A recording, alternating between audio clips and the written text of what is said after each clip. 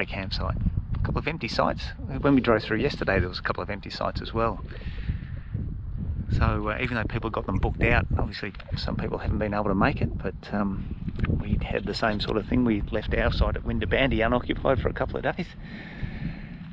Just weren't willing to put up with the road in. We had so many reports of it just being a horror stretch that we just decided not to do it.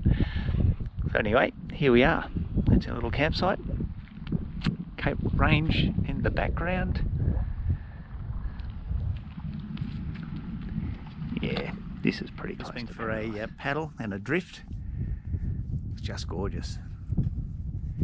Beautiful little northerly breeze blowing probably. Maybe 5 knots. Oh, it's just stunning, absolutely stunning. Big paddle out to the outer reef. We're not that far offshore, maybe 600 metres, kilometre maybe. Anyway, just heading out here. There's a beautiful bommy just out here, and a really beautiful plateau of reef, if that's what you want to call it. Plenty of turtles out here today. Anyway, keep going, Lise. We're almost there.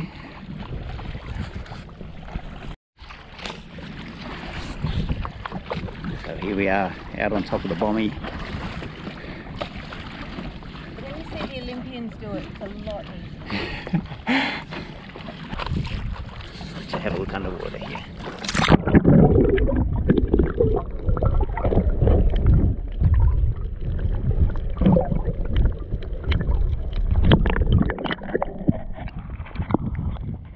How cool is that?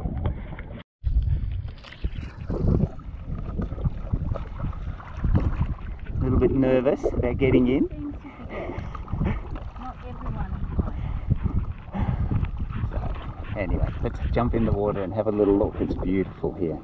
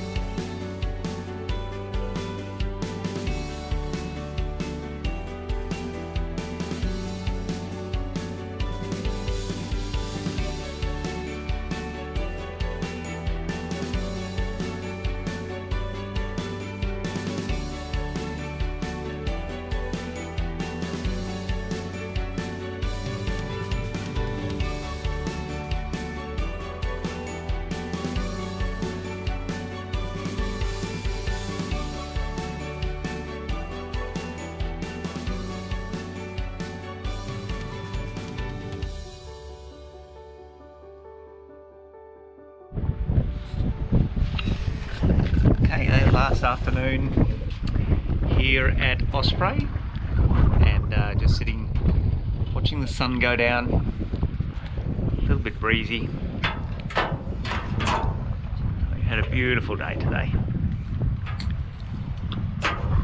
Did some walking, did some hiking, did some swimming, did some snorkeling, chased a couple of sharks away, some stand-up paddling or sit-down paddling. Yeah, fed some fish. Tried to catch some fish but didn't have much luck. Anyway, it's been a beautiful day, beautiful stay here at Osprey. Certainly is a wonderful place.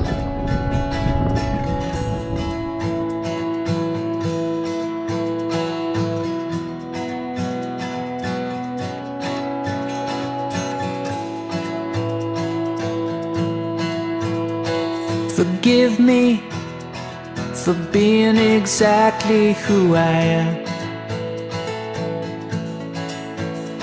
Forgive me for crossing paths once again.